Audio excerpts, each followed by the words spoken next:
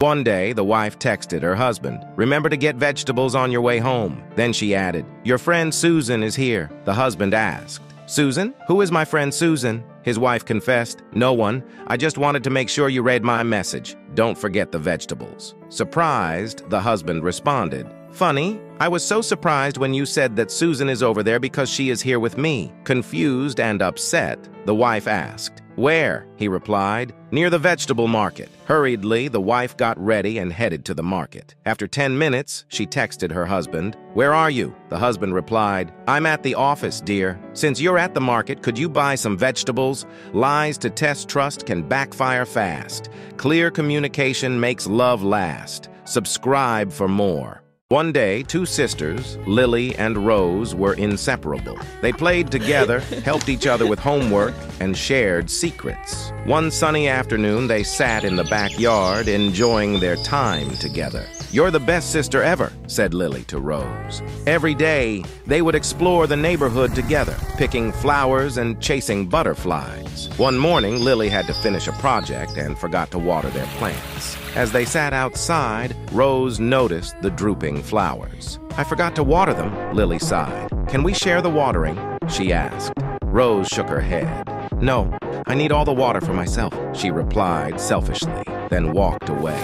Watching her go, Lily felt disheartened. Their mom saw what happened and said, "It's better to have a single flower that blooms with kindness than a garden full of selfishness." One day, a man went to a barber shop. He had a nice talk with the barber. They started talking about God. The barber said, "I don't believe in God. If God were real, why would there be sick people and abandoned children? If God existed, there would be no pain or suffering. I can't love a God who lets bad things happen." The man thought about this, but didn't argue. As he left, he saw a man with long hair and a beard. He looked messy and hadn't had a haircut in a while. The man went back to the barber shop and said, "You know what? Barbers don't exist." The barber was surprised. "But I'm right here. I'm a barber." The man replied, "No, they don't exist. If they did, that man outside wouldn't have long hair and a beard." The barber realized, barbers do exist. People just don't come to me. The man smiled. "Exactly. That's the point. God exists too. People don't seek him. That's why there's so much pain and suffering." One day, a man found an eagle's egg. He put it in a nest with barnyard hens. The eagle hatched with the other chicks and grew up with them. Throughout his life, he acted like a barnyard chicken. He scratched for worms and clucked. Years went by. Then one day, he saw a magnificent bird flying above him. It soared gracefully with strong wings. The old eagle was amazed. "Who's that?" he asked. "That's the eagle, the king of birds," said his neighbor. "He belongs to the sky. We belong to the earth. We're chickens." So the eagle lived and died thinking he was a chicken. The moral of the story: when you're surrounded by chickens, it's hard to fly like an eagle. The people you're with can shape who you become. So, are you a chicken or an eagle? Choose your friends wisely.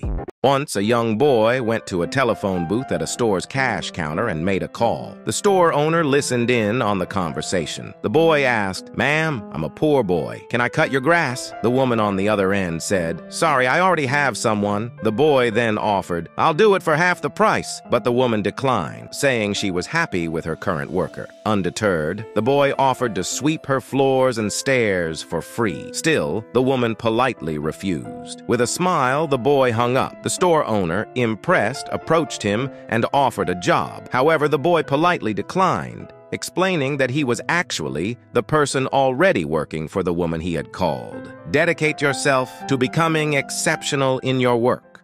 One day, the wolves sent a messenger to the sheep. The messenger said, "We're not enemies. It's the dogs that guard you who create this conflict. They bark at us and keep us away, but we only want to be your friends." The sheep, easily fooled, believed the trick. They started to view their protectors differently, not as guards, but as chains limiting their freedom. They spoke to the dogs, saying, "You haven't protected us, you've controlled us." Silly sheep, they left, thinking they were better off alone.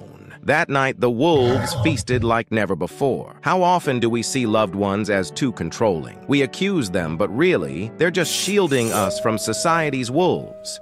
One day, a musician who was having a hard time sat on a street corner playing his guitar with love. Across the busy street, a famous band played loudly on a big stage with lots of people cheering. The musician felt sad seeing them, but he kept playing his guitar, putting all his feelings into the music, determined to keep doing what he loved. As time passed, his girlfriend told him to try to become famous, but he stayed focused on his music. He played in different places, like on the street and in small cafes. One evening, someone who finds talented people came up to him, offering a chance to make records, but he said no. He understood that real success wasn't about being famous or having lots of money, but about doing what he loved.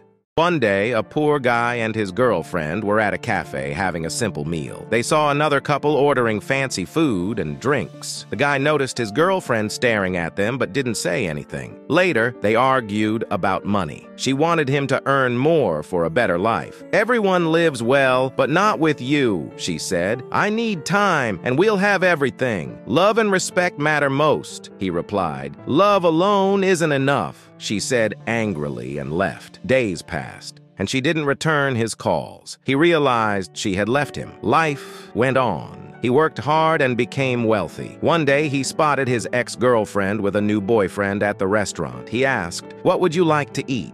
Surprised, she said, "The most expensive dish." He brought it and said, "It's on the house, but you can't afford it," she said. He smiled at her and replied, "I can, I'm the owner."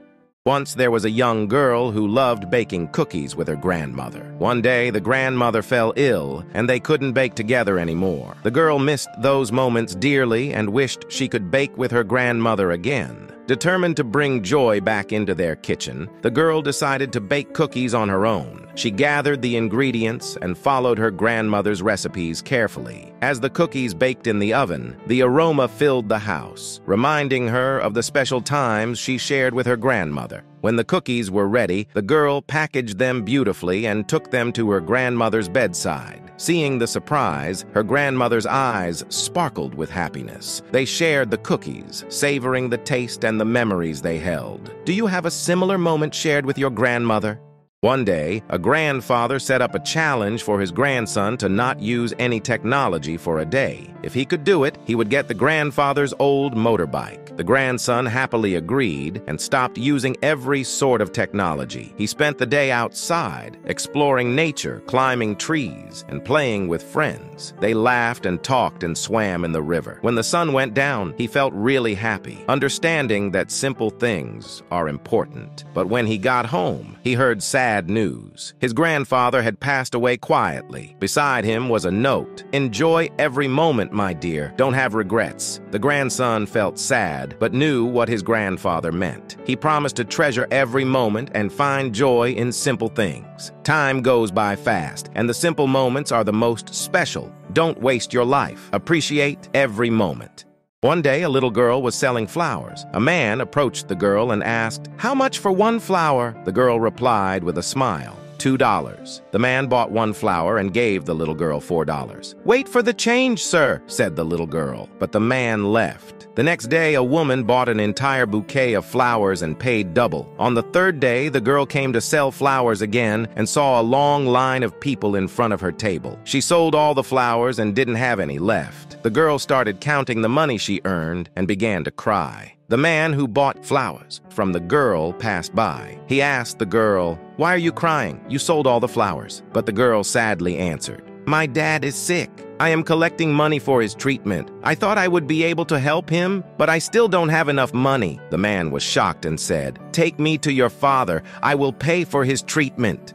One day, the boy and his mom went to buy shoes. They picked out a pair, but when they left the store, the boy shouted, "I hate these shoes." His mom reminded him, "You chose them." The boy got mad and threw the shoes in the trash, saying, "That's where they belong." His mom felt sad because she spent all her money on them. The boy yelled, "I wish I had a better mom." Then he walked home alone. Suddenly, he saw a girl crying outside a shoe store. She didn't have any shoes. The boy asked, "Why do you want those shoes?" The girl said, "I'm asking God to give them to me." The boy felt sorry for her and asked, "Where are your mom and dad?" The girl said sadly, "They left me when I was born." The boy started crying and ran back to his mom, saying, "I'm sorry." He took the shoes he threw away and gave them to the girl, saying, "Take them. You need them more than me."